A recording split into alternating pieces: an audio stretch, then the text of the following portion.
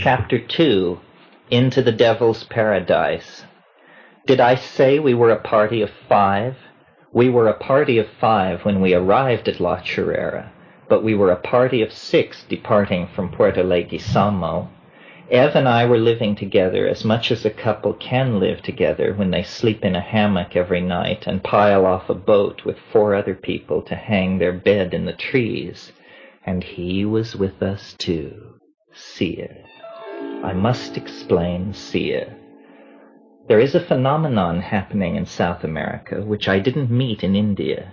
It has to do with fringe religions, the New Jerusalem, whose devotees seem to be mostly fruitarian. There is a tribe of such people, Americans, who since 1962 or 63 have been drifting down through Latin America, chiseling on each other, living with each other, loathing each other, weaving intrigues. They communicated through Ouija boards with these things they called the beings of light, and a whole mythology was built up around reincarnation. According to them, everyone is a reincarnation. One person was the reincarnation of Rasputin, another was a refugee from the inner circles of the Hare Krishna cult who wore white robes and white rubber rain boots. He was the reincarnation of Erwin Rommel. And then the leader, the central mystery of the whole group, was Sia. He had been Ev's companion for 4 years. He was very strange and believed that he had been several prominent people reincarnate. I was in a peculiar dilemma. My categories were not very rigid either. I thought, aren't we all happy hippies? I had been in Asia perhaps too long, and I don't know that much about how the universe is put together. But among these people, it turned out that there were a lot of funny categories difficult to tolerate. If Sia didn't want you to do something, he would have a blank look for a moment and then announce that it had been revealed to him on the instant by the beings of light that you shouldn't, for example, peel fruit with a metal knife. The tiny minutiae of existence were controlled by these hidden forces. He had monkeys that were Christ incarnate. Sia traveled with animals, monkeys, dogs, kittens, parrots. He insisted that all the animals be vegetarian. So the animals were twisted and unhealthy. Their eyes were going around in circles, and he was telling me, this is Buddha, this is Christ, this is Hitler. It was not actually this demented. I exaggerate to give the flavor, but in Sia's head, I'm sure it was this loose.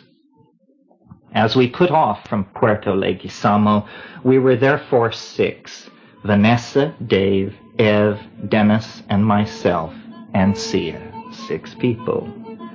Sia hated me. Ev had left him in San Agustin and come to Bogota, where they had kindly said we could have their apartment.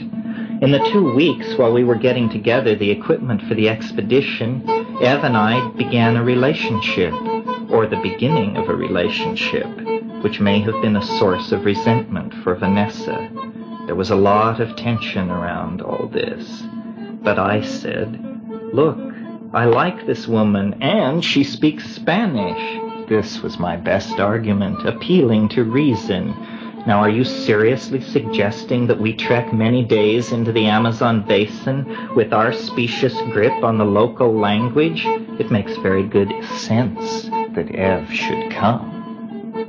Eventually, there was mutual agreement that she should come with us. However, in the meantime, Dave, who had not kept track of this intrigue, cabled Sia and invited him to meet us in Florencia and come with us into the Amazon. We piled on a vintage Colombian Air Force plane and then landed at Florencia, Dave, Vanessa, Ev, Dennis, and I, Ev's dog, and 10 tons of equipment, which was to be transported down the Putumayo. Sia was at the airport waiting, thinking that the woman he had lived with for 4 years had gone to Peru with the person in white robes and matching rubber boots. Actually, no. There was an emotion-fraught sorting out of all this at the airport fence. Later in town, Ev and I took one room at the hotel, leaving Sia to sort it for himself still further. With there seeming to be no possibility of grace on anyone's part, I was attempting to signal Sia that since he had last seen Ev, her life had taken a new direction and become something else. I was disconcerted and am a bit of a milquetoast, hating tension, so I chose to think that it was out of my hands. He came to our room and said, "Well, it looks like there's nothing here for me. I am planning to fly back to Bogota." Thank God, thought I. Then he went to his room and went into communication with the beings of light. He came back 2 hours later to say, "You can't find it without me." By this he meant the Ukuhe. "You don't know anything about the jungle. I'm a man of the forest." He was into an image of himself as a man of the forest. With great reluctance I went along with this idea. When next we flew, it was on to Puerto Leguizamo, and we now had him, his dog, his cat, his monkey. Sia wore robes. He had a staff with flowing fajas. I had already determined that the boats leave Puerto Leguizamo very irregularly. I thought we would have to wait. Perhaps even up to 2 weeks wouldn't be unusual. The hotel is tiny, the food terrible. I figured we would rub up against each other. Then he would leave. He was being very unpleasant to Ev, and it was a strain for everyone involved. I had actually been with Ev only 2 weeks and thought, these people have been together 4 years. They've traveled to India together. What role should I be playing in all this? But it did not happen as I had anticipated. It turned out that there was a boat in 2 days. And so, in what seemed like hours, the arrangements fell together, and we paid the 600 pesos to secure our fare downriver. At dawn, the appointed morning, all our animals, cameras, I Ching, butterfly nets, plant presses, formaldehyde, notebooks, Finnegan's Wake, all the things that one must have to go into the Amazon, were piled at the river's edge. On the tiny trading boat that was to be our vessel, Ermito, our captain, indicated that we were to have the area on top of the cases of bottled fluorescent soda. We were informed that it was 6 to 12 days to where we wanted to go, depending on business. Puerto Leguizamo disappeared, and the river, the green bank, the shrill of insects and parrots, the brown water became our world.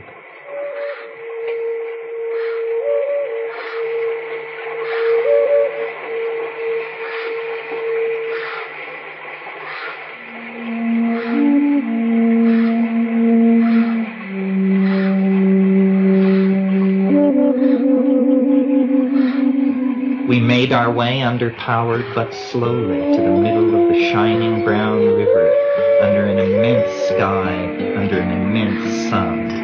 A delicious moment when one has done all that one can for a journey and is at last in motion, no longer responsible since giving that burden up to pilot or engineer, boatman or ground control.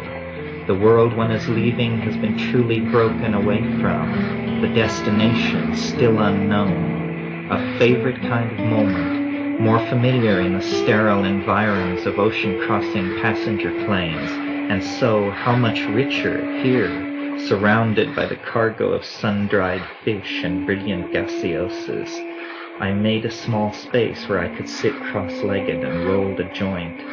The flow of the river was like the rich smoke I inhaled. the flow of smoke, with the flow of water and of time. All flows, said a beloved Greek. Called the crying philosopher. But why crying? I love what he says. It does not make me cry.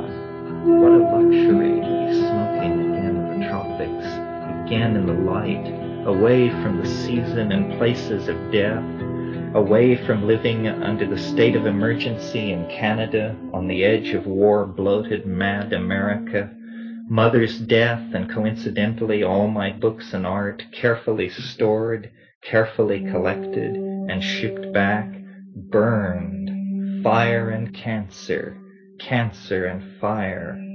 Away from these terrible things, sudden fissures in the psychic landscape that open and swallow one's whole world. Monopoly houses, waxy green, go tumbling into fissures in an animated psychic landscape.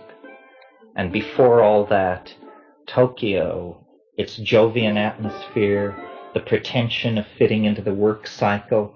How inhuman does one become in an inhuman situation for a little while? Tokyo demanded the spending of money, the saving of which was the only way out. 10 months of deepening alienation that began with leaving tropical Asia and like a comet being drawn in to nearly brush its star, being drawn through Hong Kong, Taipei, Tokyo, and Vancouver, before being hurled over war-toiling America and on into the outer darkness of other wretchedly poor tropical countries. The flight from Vancouver to Mexico City passed over my mother sleeping in her grave for the first winter, on, over Albuquerque, only a pattern of freeway interchanges in the desert's night emptiness, on and on into what was then only an idea, the Amazon.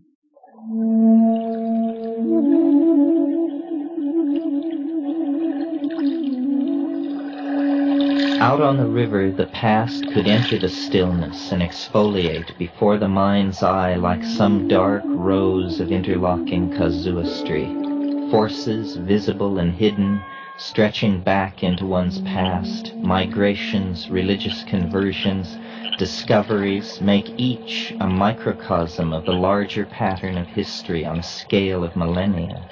The inertion of introspection is toward memory, for only in memory is the past recaptured and understood. In the fact of experiencing and making the present, we are all actors, but in the lacuna, in the rare moments when experience in the present is a minimal thing, an indolent self-examining thing, then memory is free to speak and call forth the landscapes of our striving in other moments now past. Now, the now that is a time beyond the confines of this story, a now in which this story is past, I do not worry the past as I did then. It is now set for me in a way that it was not set then. Not set then because so recent, still to be relived in memory and learned from. 5 days of river travel lay before us, undemanding, freeing the mind to rove and scan.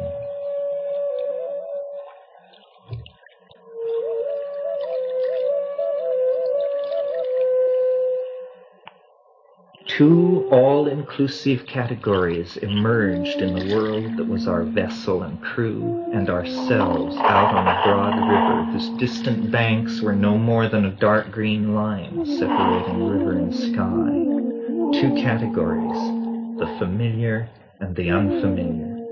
The unfamiliar was everywhere, drawing inane analogies into common conversation. The Putumayo is like the Ganges. The jungle invokes Ambon. The sky is similar to the skies of the Serengeti Plain, etc. The illusion of understanding, a lame way of getting one's bearings. The unfamiliar does not give up its secrets in this game. The Putumayo does not become like the Ganges. The unfamiliar must become known as itself before it is correctly recognized. The familiar things are people. The people here appear as known quantities because they have been known in the past. So long as the future remains like the past, they will remain known quantities.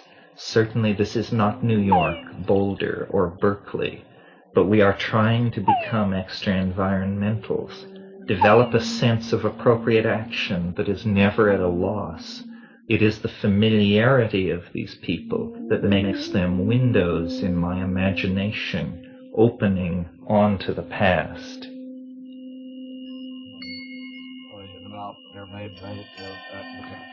Dennis, of course. He is the time tunnel longest on a parallel track to my own. No need to mention genetics. Back our connection goes until lost in primal unlanguaged feeling. We grew up in the same household, shared the same constraints and freedoms until I left home at 16. But I held close to Dennis, and in the middle of my 21st year, returning from Seychelles to Bombay in the hold of the British Steam Navigation Company liner Karanja, racked with hives, heartbreak, and dysentery, I was weak, semi-delirious.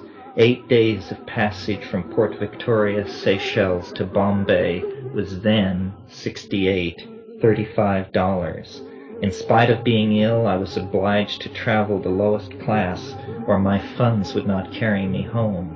My bunk was a metal plate that folded down from the wall. Public toilets and the hammer of the engines. Bilge water sloshed from one corner of the passageway to the other. 1,500 displaced Indians from Kenya, victims of the Africanization, were traveling in the hold. All night long, the Indian women came and went from the toilets down my passageway, filled with bilge and engine throb.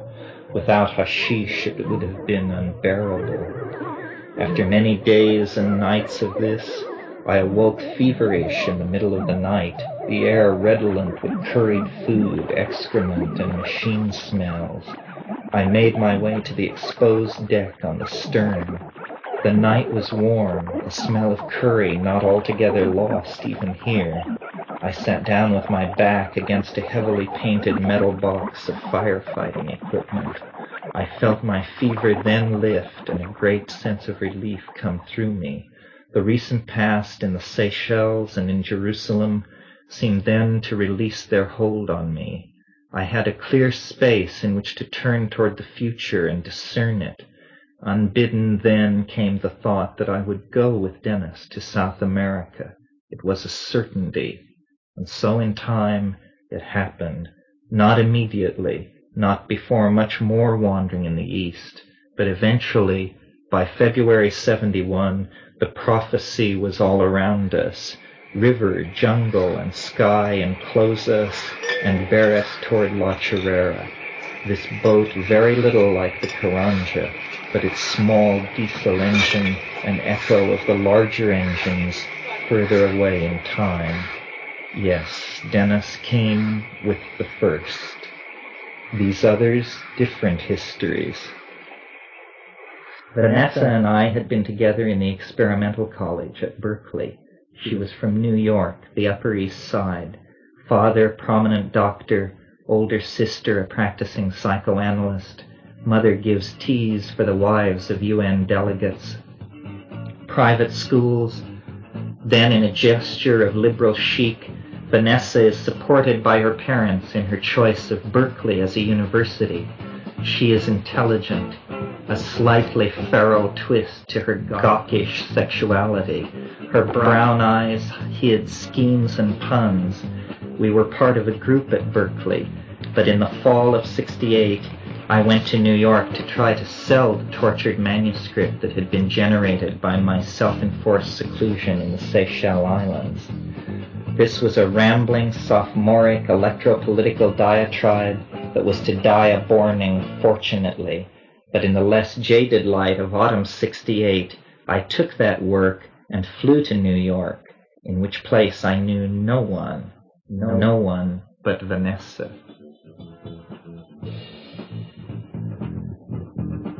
She dug me out of a flop house on West 43rd where I had crash-landed and persuaded me to move up to the Hotel Alden on Central Park West. Musty, but stiff with a Yiddishkeit respectability.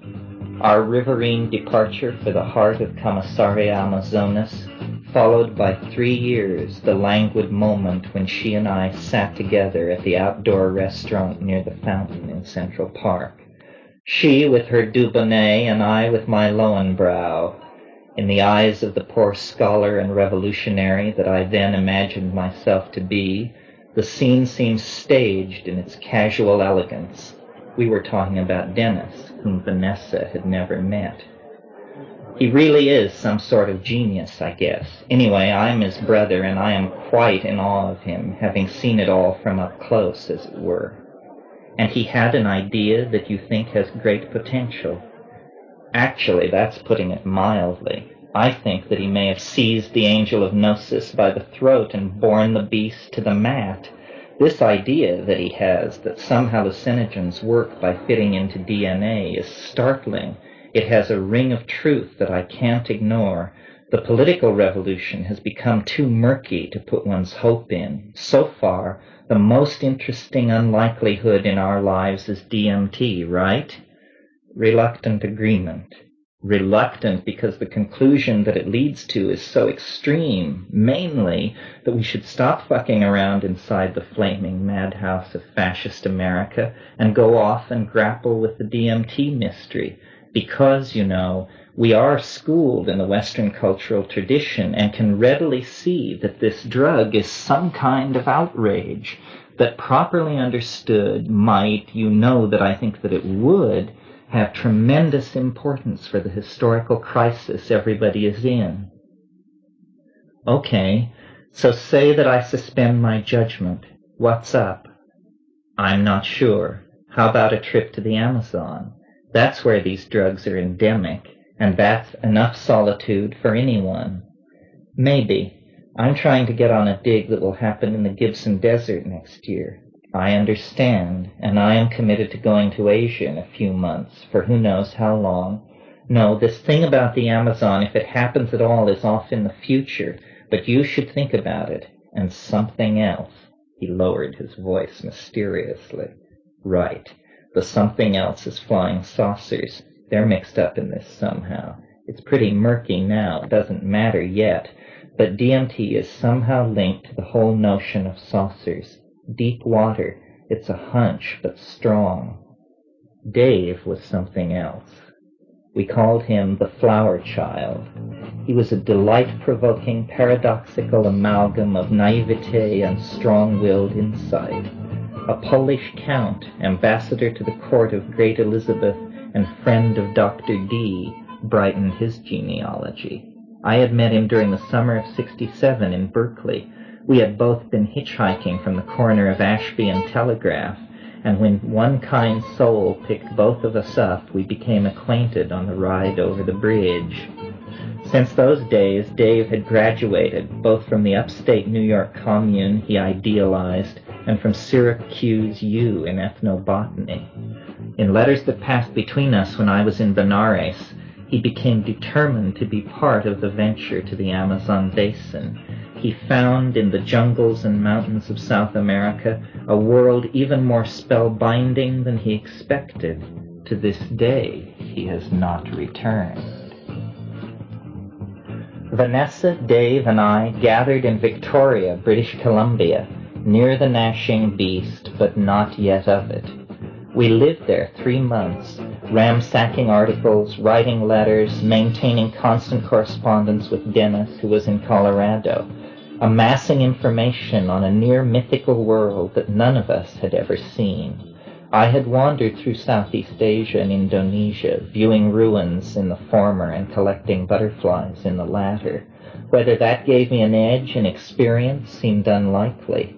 Vancouver Island, lost in swirling snow, fell behind as by a series of telescoping leaps the barriers to our entry into the anticipated magical world fell away, until we come to this indolent moment. February 6, 1971. We are at last freed of our umbilical connection to civilization. This morning, under the uncertain skies which mark the Amazon during the dry season, we have at last gotten underway. Part of a flotilla of gasoline and fruit soda suppliers who are on their way to La Chirera and will certainly carry us as far as El Encanto on the Rio Caraparaná. Moving toward the absolute center of the geography of the secret, I am moved to ponder, as ever, the meaning of this truly strange search. I am having difficulty processing the intense content of my expectations. There can now be little doubt that given that we continue to press forward as we have, we shall reach a state of satisfaction. We have been so long seeking this thing, and it is so difficult to understand. Projections concerning who we will be or what we will do when this excursion is over are unconsciously based on the assumption that our experience will leave us unaffected, an assumption which is doubtless false, but its alternative can hardly be imagined. Later. 2 hours out of Puerto Leguizamo, upriver winds have caused us to tie up on the Peru side to await calmer weather. We are at Puerto Naranja. It is not shown on the Atlas Codazzi. The pattern of river travel immediately asserts itself. Following the channel means moving from side to side of the river, usually near one of the banks. The land is thickly covered by a dense canopy of jungle reminiscent of central Ceram or the coast of Ambon, of Venusian forest. The dull drum of the engine, the cooing of pigeons, part of our cargo, like the sacred Ganga, the brown, smooth water of the Putumayo, soon flows through all our dreams and daydreams. Sia watches me fixedly.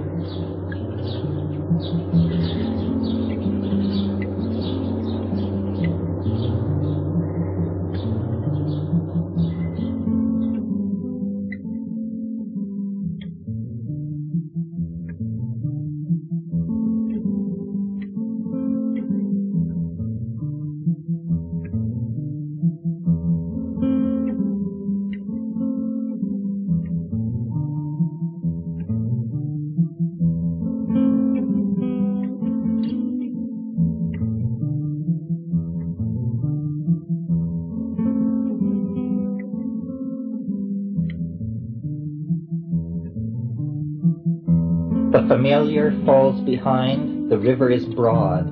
The mystery, for the present, is in the strangeness of this place, the watery flatness. 5 days the Rio Putumayo will put us at the mouth of the Rio Caraparaná. There is a mission there, San Rafael. We are looking for Dr. Horacio Guzman, mentioned in one of our papers as the source of an authentic sample of the ukuhe we are looking for.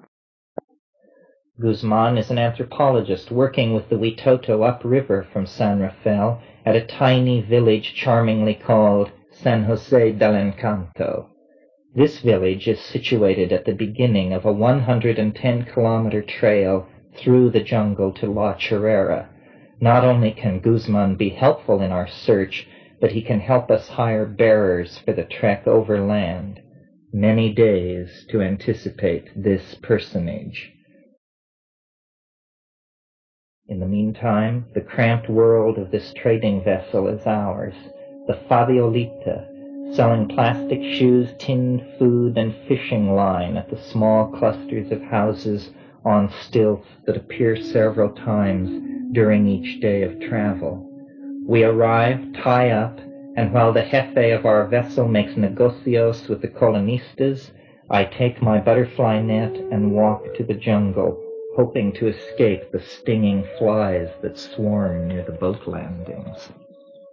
Sometimes there are long, opinionated conversations, everyone animated and taking part, which is the operational front. Sometimes a silence falls among us that lasts for several hours, once each of us is comfortable watching the river banks slide monotonously by or nodding on the edge of siesta.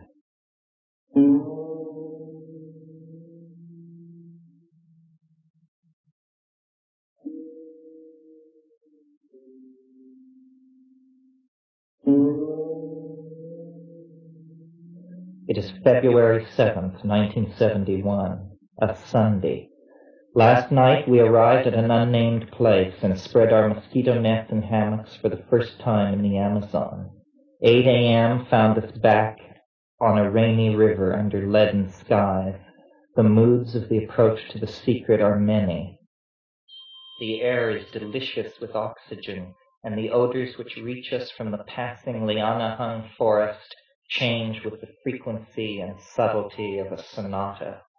Brief stops at police inspections and ever more isolated riverside dwellings mark this day as well.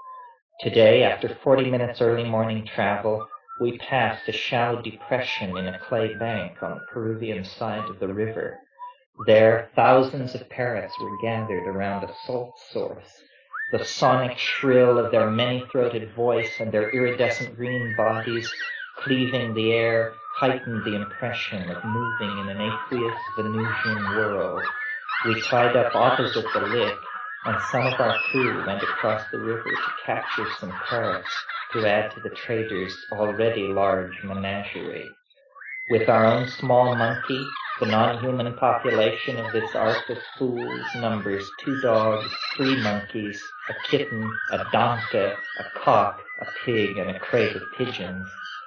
Today is the day of the full moon, and tomorrow we will arrive at El Encanto. There, if present plans hold, we will meet Dr. Guzman. The tensions that divide us have also surfaced. Vanessa and Sia, who have very little in common, are warm friends. Is this because I have miffed Vanessa? It is not going well at all. Dennis is very quiet. Dave is worrying about the food. He is a chronic worrier and naive. He seems to have thought that one just takes off one's shoes and goes to an Indian brother and says that one wants to learn the secrets of the forest, and they say, "Come, my son, come with us and you will learn the secrets of the forest." Now that he is actually confronted with the Amazon jungle, he seems a bit taken aback. Animals are falling off the boat into the river once an hour. The captain of the boat hates us because we have to stop to drag these soaking monkeys out of the drink.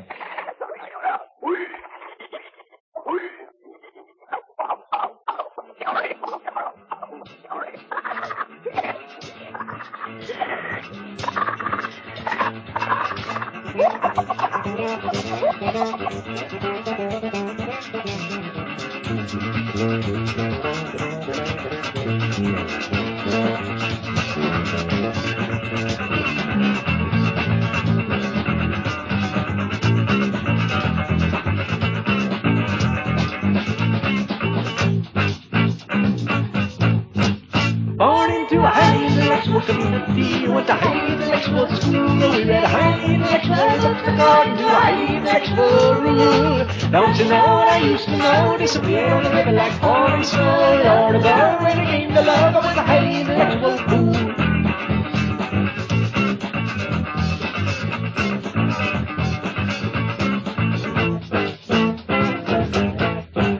I found a highly respectable job which paid a highly respectable lump sum. Of my highly respectable friends and I lived in a highly respectable dump. Don't you see what I used to be? Disappeared on the river, just flowing free. Lord of strife, when I came to life, I was a highly respectable chump.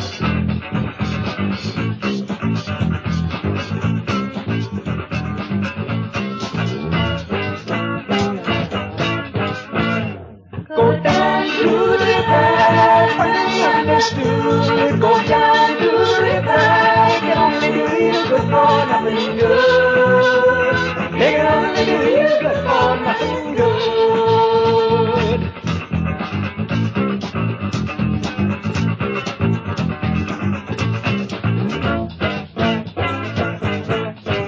Stepped into a highly sensational society in my highly sensational shoes. I sang highly sensational songs along with highly sensational you.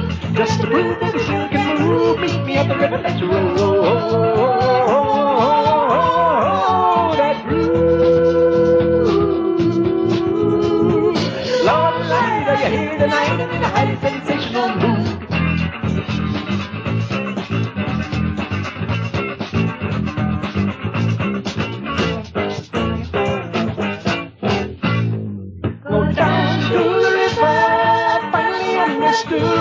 go down to the river.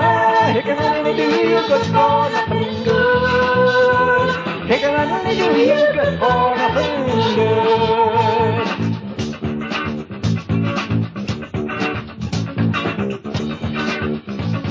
It can only do you good for nothing good.